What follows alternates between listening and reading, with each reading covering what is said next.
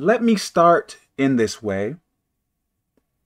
I read the Bible, maybe not as much these days, but I study the Bible from time to time, and there are similarities. Like, I begin to see some things that are common, like certain rules, certain principles, like certain things are common. Something came to my mind, and I kind of took note of it. And this is what the message is going to be about. You want healing, but you don't want Jesus. Like, how strange is that? Like, doesn't it make no sense? You want healing that ultimately comes from Jesus Christ, but you don't want Jesus Christ in your life. How absurd is that?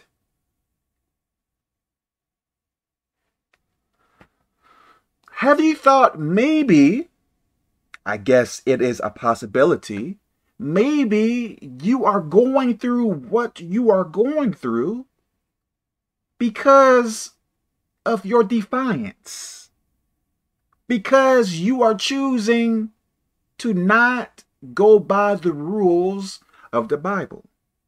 Have you thought about that? Can it be what you are going through is a generational curse because of someone down the line did something wrong against God? Can it be? So you want the miracle, you want the healing, but you don't want Jesus? Like,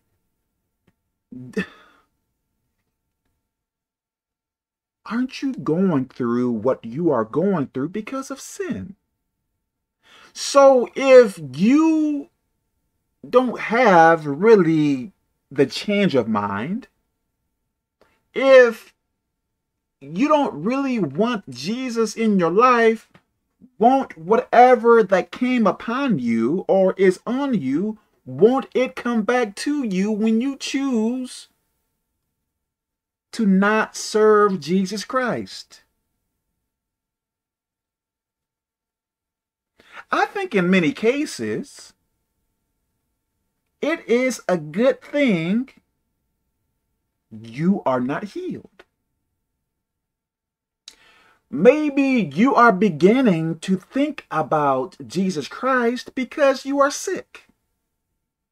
If you were healed, if all your needs were taken care of, maybe you would not even acknowledge God at all. You want the healing, but you don't want Jesus Christ. That is strange. You want the benefits, but you don't want but you don't want the change of life. Apparently, you don't want to carry your cross. You don't want to die daily.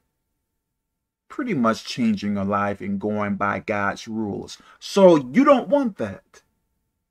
So you rather, as it seems, waste someone's time to pray for you, ask God for your healing, so that you can go right back into sin and bother some more people. How weird is that? I believe this to be true. I think nothing ever comes by chance. Hello? I am telling you, I truly believe nothing ever happens by chance. I think everything that happens is happening for a reason.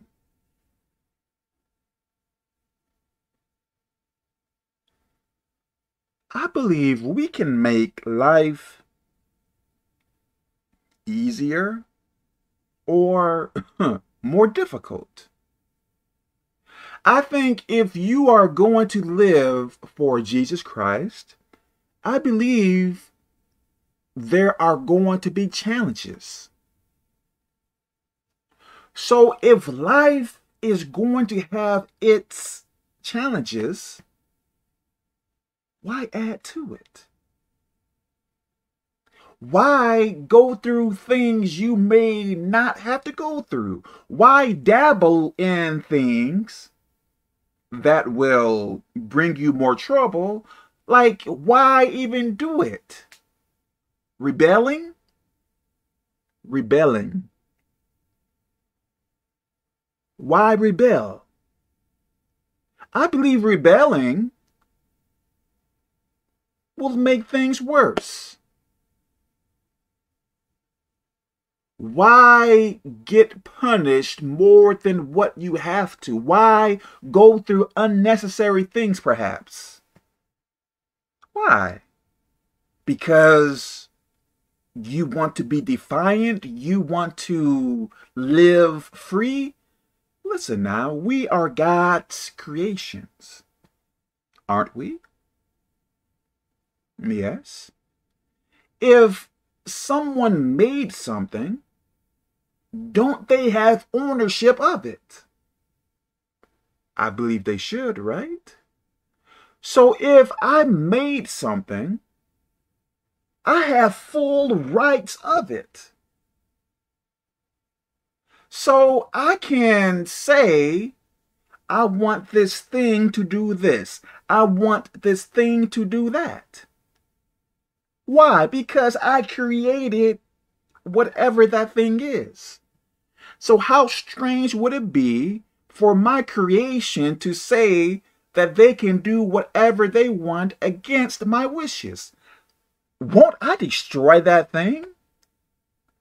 How can my creation tell me what they can do and they aren't going to acknowledge me or listen to me?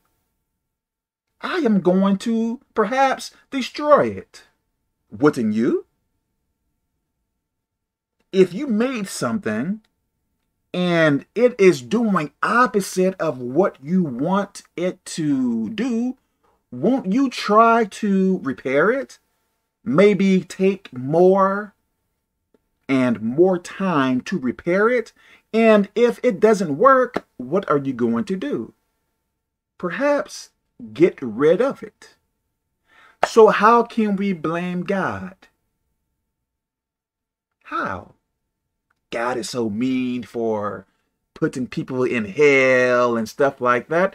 But isn't he giving you time to change? Isn't he being patient with you? Isn't he? So think of it in that way. God made you. You have to go by what he says. Not by what you feel, not by what you think. If you believe what is happening now is not fair by having to go by God's rules, okay, recreate yourself. Make yourself anew. Make yourself in your own image.